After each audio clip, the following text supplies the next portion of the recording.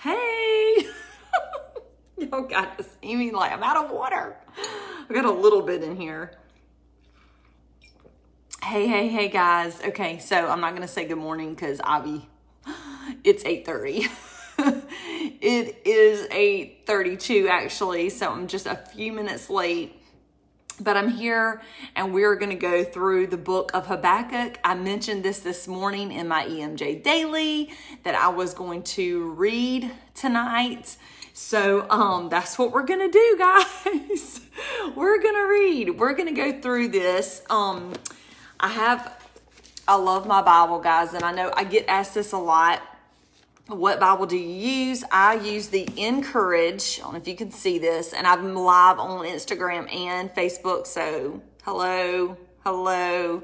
But I have the Encourage Devotional Bible. It's a Christian Standard Version, okay? So I really like it, not just because of all the devotions that are tucked in every book in here. It's really, really cool. But at the beginning of each book, it has like understanding the author's heart, connecting with God's word, connecting with our story, and it kind of just gives you a little background here. So I am going to read that, and then we're going to read through the whole book of Habakkuk. Don't be afraid. Don't jump off. It's only 3 chapters long, but guys, this is so important. We have to do this because we are diving into this study, and it's so good, and I feel like it's so relevant for today. And everything that's happening in our world, right? And what we need is more of Jesus. What we need is more of his word, more of relationship with him. That is what we need. So here we are. If you're watching me live, give me a #1. If you're watching the replay, give me a #2. And here we go with EMJ Daily at night. Maybe it should be EMJ Nightly. I don't know. Anyways, not doing this every night. But anyway, so here we go. The book of Habakkuk. Maybe you've never heard of it. Maybe this is your first time saying Habakkuk what? It's Habakkuk, Habakkuk. Okay? Got it? And it's in the Old Testament. It's towards the end of the Old Testament. And where Micah and Nahum, and then you got Habakkuk. Excuse me, y'all. And then you've got Zephaniah, and these are all tiny little books, all kind of just put together. So you might have to look in your table of contents. You might have to look at the beginning and find what page it is in your Bible, because a lot of times it just gets missed because, again, it's only 3 chapters long, okay? So find it, get there with me so we can go through this together. I know we all have different Bible versions. That's okay. Completely fine. Here we go. So understanding the book, understanding the author's heart. So in my Bible, it says, written by the prophet Habakkuk. This book is unlike any other prophetic work. For Habakkuk directly addresses God and not the people. In a question and answer style, Habakkuk resembles the book of Job and makes similar inquiries. Where Job was concerned with the suffering of the innocent, Habakkuk is concerned about the prospering of the wicked. He's like, hello, God, like the wicked here look like they're got the upper hand. What is happening, right? Both situations seem unjust. So how can these realities be squared with a just and loving God? Habakkuk's questions is a sincere plea for understanding, and his conversation with God provides us with a deeper understanding of who God is and how we can relate to him. And then it has a section of connecting with God's story, and it says, in Habakkuk, we see a transformation. He opens with a series of questions, and God responds with the words that become the keynote of this book. The righteous one will live by his faith, which is chapter 2, verse 4, and we're going to read that in a minute. Faith. Our job is not to comprehend every detail of every matter. Let me say that again. Our job is not to comprehend every detail of every matter. Our job is to trust by faith that God is good and he is working according to his good plan, right? God does go on to assure Habakkuk that no wickedness will go unpunished, but the timing and the means of such punishment belong to the Lord. By book's end, Habakkuk says, though the fig tree does not bud and there is no fruit on the vines, I will celebrate in the Lord. I will rejoice in the God of my salvation. May we all endeavor to live with the same heart of trust. Okay, and then it has a part that says connecting with our story. The book of Habakkuk reads almost like a journal between a prophet and his God. We are privy to the private innermost thoughts of a good man who struggled to make sense of the world around him. In this way, we are invited to converse with God, to go to him with our questions, and to ask for his help and trusting him with our whole hearts. I don't know about you, but I've heard it said before, don't question God. And it's not meant as in, you can ask God questions. We have a relationship with God, remember? We can talk to him and we can ask him questions. I think what that statement really means is don't doubt him. Don't question his authority, his power in who he is. Know who he is, that he is God. His ways are higher than our ways, right? His thoughts are higher than our thoughts. We are not God. So that's saying don't question God as in trust him. Have faith in God, right? But not meaning that you can't actually ask him a question. You can do that. Habakkuk does that. So here we go. We're diving in. Hey guys, and a lot of you are jumping on here. Hey. So here we go with Habakkuk. All right. Oh, and this morning I read this too, just so you know, when we come to Habakkuk, it is important for us to understand that the northern kingdom had already fallen nearly a century before, okay? And Habakkuk's prophecy here is looking ahead to the very similar destiny of the southern kingdom. So we have two different kingdoms here, God's people. The northern has already fallen, okay? And it's looking not so good, not so hot for the southern kingdom. And then here we have Habakkuk. He is talking to God here, and he's questioning, okay? So here it says, the chapter 1, verse 1 of Habakkuk. The pronouncement that the prophet Habakkuk saw. So we know that Habakkuk is a prophet. How long, Lord, must I call for help and you do not listen, or cry out to you about violence and you do not save? Why do you force me to look at injustice? Why do you tolerate wrongdoing? Oppression and violence are right in front of me. Strife is ongoing and conflict escalates. This is why the law is ineffective and justice never emerges. For the wicked restrict the righteous. Therefore, justice comes out perverted. God's first answer here, starting in verse 5. Look at the nations and observe. Be utterly astounded. For I am doing something in your days that you would not believe when you hear about it. Look, I am raising up the Chaldeans, that bitter, impetuous nation that marches across the earth's open spaces to seize territories not its own. They are fierce and terrifying.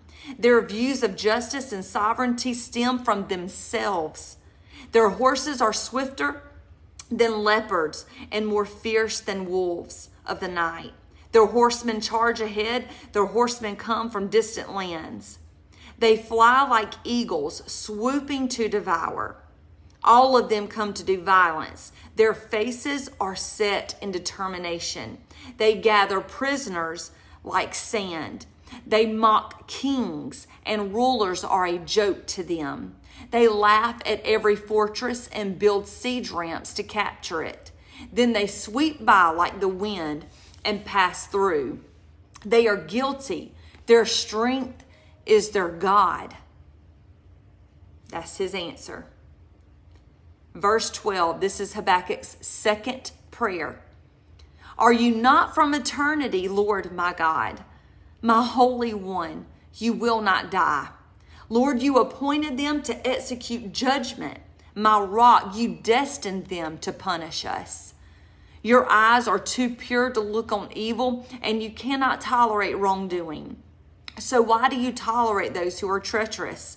Why are you silent while one who is wicked swallows up one who is more righteous than himself? You have made mankind like the fish of the sea, like marine creatures that have no ruler. The Chaldeans pull them all up with a hook, catch them in their dragnet, and gather them in their fishing net. That is why they are glad and rejoice. That is why they sacrifice to their dragnet and burn incense to their fishing net. For by these things their portion is rich and their food plentiful. Will they therefore empty their net and continually slaughter nations without mercy? It's chapter 1. Chapter 1. Here we go to chapter 2. This is still Habakkuk talking. He says, I will stand at my guard post and station myself on the lookout tower. I will watch to see what he will say to me and what I should reply about my complaint. Verse 2, this is God's second answer. The Lord answered me, write down this vision, clearly inscribe it on tablets so one may easily read it. For the vision is yet for the appointed time. It testifies about the end and will not lie. Though it delays, wait for it. Since it will certainly come and not be late. Look, his ego is inflated. He is without integrity.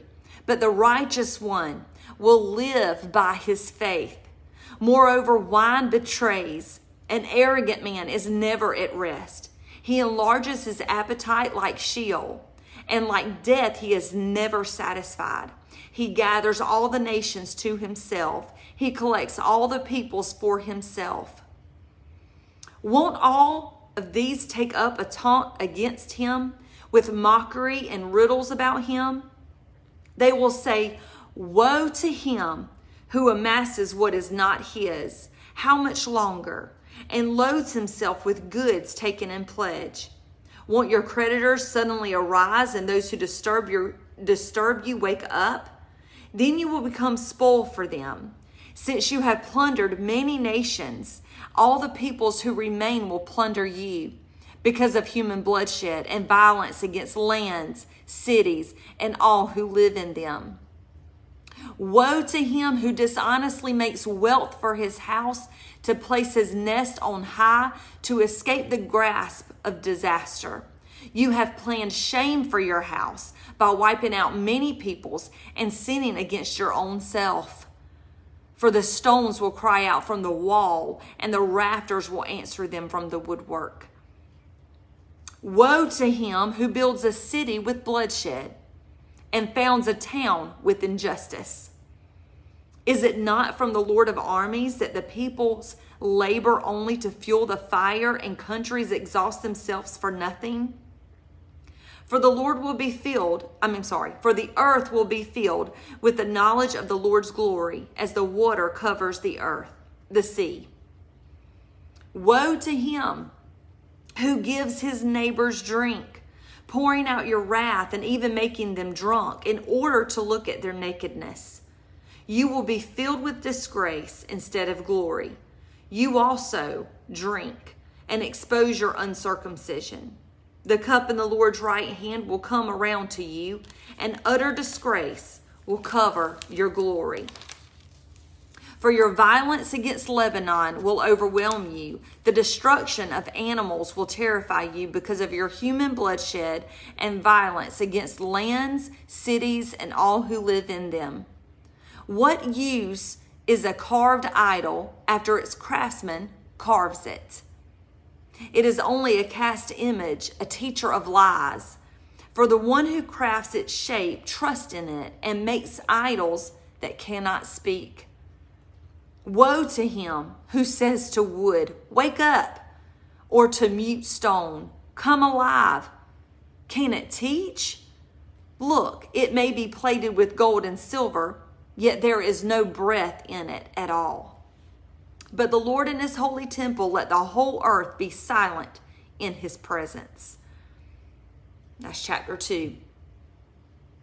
Chapter 3, last chapter here. This is Habakkuk's third prayer. A prayer of the prophet Habakkuk according to Shigionoth. I don't know. I'm probably not saying that right. Lord, I have heard the report about you. Lord, I stand in awe of your deeds. Revive your work in these years. Make it known in these years. In your wrath, remember mercy.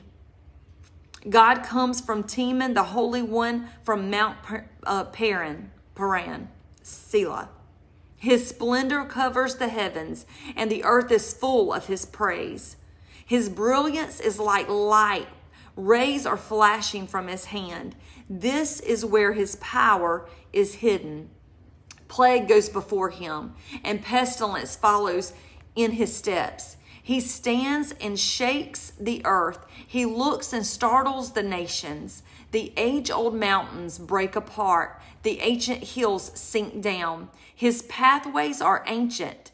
I see the tents of Cushan in distress. The tent curtains of the land of Midian tremble. Are you angry at the rivers, Lord? Is your wrath against the rivers? Or is your rage against the sea when you ride on your horses, your victorious chariot? You took the sheath from your bow. The arrows are ready to be used with an oath. Selah. You split the earth with rivers. The mountains see you and shudder. A downpour of water sweeps by. The deep roars with its voice and lifts its waves high. Sun and moon stand still in their lofty residence. At the flash of your flying arrows, at the brightness of your shining spear. You march across the earth with indignation. You trample down the nations in wrath.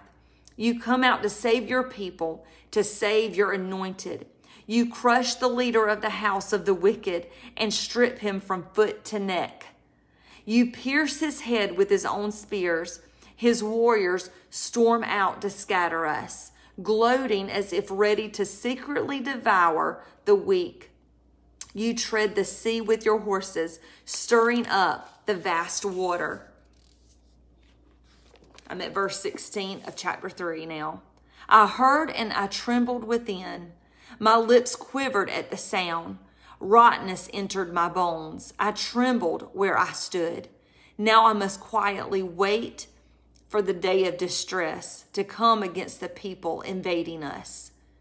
Though the fig tree does not bud, and there is no fruit on the vines, though the olive crop fails, and the fields produce no food, though the flocks disappear from the pen, and there are no herds in the stalls, yet I will celebrate in the Lord. I will rejoice in the God of my salvation. The Lord, my Lord, is my strength. He makes my feet like those of a deer and enables me to walk on mountain heights. For the choir director on stringed instruments. The end. That is it. That is all of Habakkuk. That's the 3 chapters. What I want you to think about with this is after reading the entire book of Habakkuk that we just did, what key words and themes stand out to you? What stands out to you about that reading, about those 3 chapters of Habakkuk? And I'll tell you what I wrote down, some of the things that I found and studied. Chapter 1, and I'll just show you. Look, I highlight and I underline and I write and I do all kinds of things. And the first thing I did with chapter 1 is I wrote watch and see. Watch and see. That's just something that stuck out to me. Watch and see. Chapter 2, I wrote at the top here, stand and see. God was saying, watch what I'm about to do. Watch and see. Stand and see, right? He's at his post. And then the 3rd chapter, I wrote right here, kneel and see. Kneel and see, right? And things that stuck out to me, guys. I highlight things, I underline things, especially like in chapter 2, all the woes, there's 5 woes, woe oracles. And so I kind of highlighted those woes. We're going to dive into this. I'm going to be talking about this. We're going to be going over this in EMJ Daily in the mornings. And I post on both of my social networks and on YouTube. So even if you want to catch up or you can't join me live, that's okay. Just catch up with me later. Check it later. But we are going to dive into these 3 chapters and really just kind of dissect it. What verse stands out to you the most was the second question. The third, what did you observe about the character of God in the book of Habakkuk? And then number 4, write out a prayer asking God to show you more of who he is through your study of Habakkuk. Write a prayer. Ask God, show me. Open this up to me. Let your word come alive. The word is alive and powerful. And we can ask. We can ask God to help us to open this up. You're asking me, Candy, what do I see in the third? Okay, so, yep, the first one, chapter 1 was watch and see. Chapter 2 was stand and see. And the third chapter is kneel and see. Kneel and see. Yep. So yeah, we're going to be talking about some, another little note I can give y'all too as we go into each of these chapters that I wrote down as just like a cross-reference for chapter 1 of Habakkuk. If anybody wants to type this in the comments if you want to. Chapter 1 of Habakkuk, verse 5. Chapter 1, verse 5. The cross-reference for that, look up Acts chapter 13, verses 40 and 41. Acts chapter 13, verses 40 and 41 goes with Habakkuk chapter 1 and verse 5. That's one thing. And then the other one is Habakkuk chapter 3, verse 17, goes with Philippians chapter 4, verse 4, and verses 10 through 19. So just something for you to dig a little deeper into tonight, tomorrow, because we're not, it's going to be a little bit before we make it to the last chapter because we're going to be really just going through this. So join me, try to follow along, and let's really just dig into Habakkuk, okay? I want us to do this. I want us to really dig into this. We're going to talk about a little bit more of the intro tomorrow. No, I'm sorry. We did that right there. Well, yes, for tomorrow there's a little bit more. Can we trust God? Is he really good? These are the things. Candy, you're asking about the Acts chapter 13. Acts chapter 13, verses 40 and 41. I'll probably put it in here so y'all know that. I'll show y'all which ones go together for those 2 different things, because I know that's a lot to try to remember and type in. Acts 13, 40, and 41. But the message of Habakkuk, we're going to talk about that in the morning. But I might do a little bit of that now so we can just dive into chapter 1 tomorrow.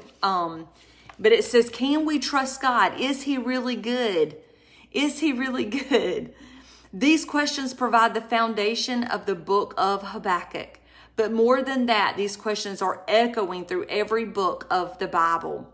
These are the questions that Satan planted in the heart of Eve from the earliest moments of Genesis chapter 3. Satan tempted her by asking her if what God said was true. He twisted God's word and sought to make Eve question the words of her good and gracious Creator. Since then, humanity has been asking this same question, even when they don't verbalize it. Is God good? We say that. Is God good? Is his way best for us? Can we trust him? Or should we try to live in our own strength? Is he holding out on us? Why is this world full of suffering and sorrow? Right? We have these questions. Why? Why is there so much suffering? Why, if he's such a good God, why is this happening? Maybe you've asked these questions, or maybe you've been afraid to ask these questions. In the book of Habakkuk, we see the prayers and laments of Habakkuk as he speaks to God and takes his questions to the Lord. We also see in Habakkuk the way that the Lord answers Habakkuk's questions. The answer to Habakkuk's questions can help us see God's character and understand the answers to these questions we have as well. The structure of the book is 2 sets of questions from Habakkuk, followed by answers from the Lord. The book then ends with a psalm of Habakkuk's that encourages our hearts to trust the Lord even when we don't understand his ways. Even when we don't understand his ways, to trust in him.